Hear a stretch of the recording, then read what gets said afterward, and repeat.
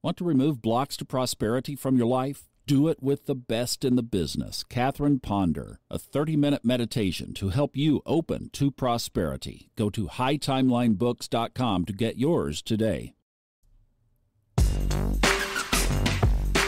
Well, we're there.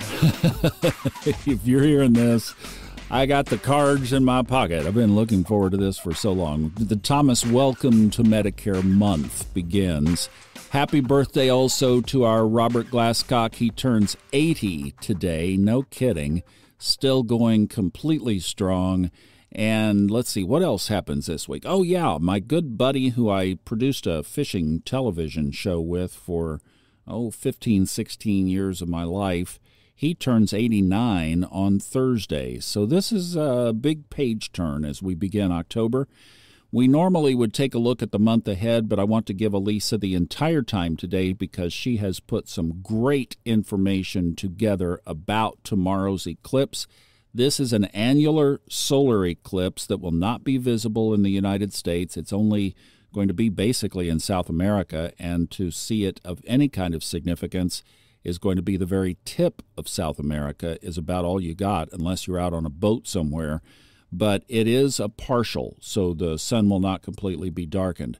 Of course, it will be covered, I'm sure, by a number of YouTube channels. So if you want to watch it, go to timeanddate.com and you can find out what time it is happening for you.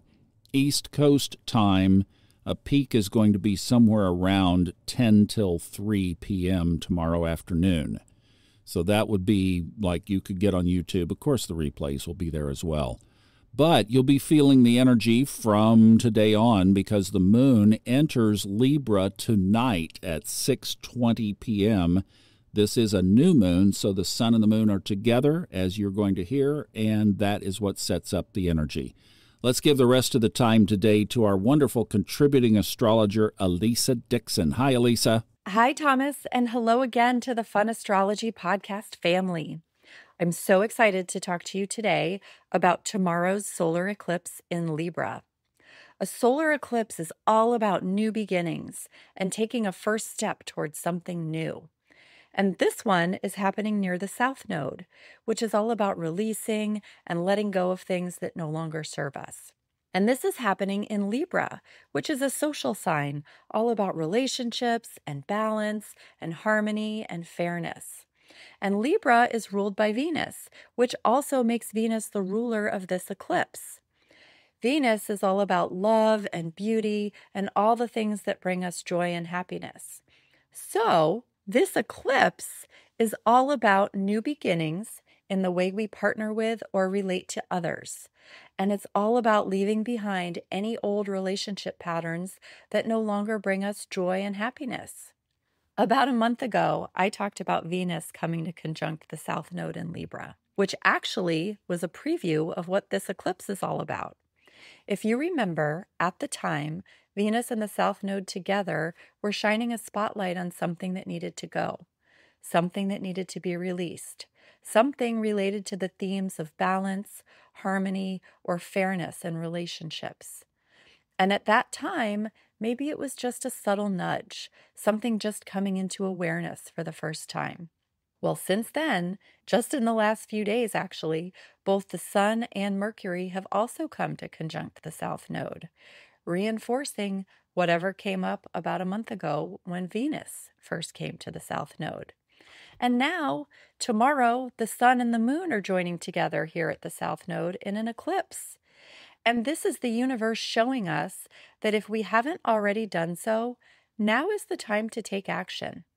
Because this eclipse is about taking the first steps towards a new beginning in relationship dynamics. And there are a few other planets weighing in as well here to support this action. First, Mercury is in Libra conjunct the Sun and the Moon in this eclipse. Mercury conjunct the eclipse is providing the mental clarity of the situation and the ability to communicate what might need to be said. Second, Mars in Cancer is squaring the eclipse.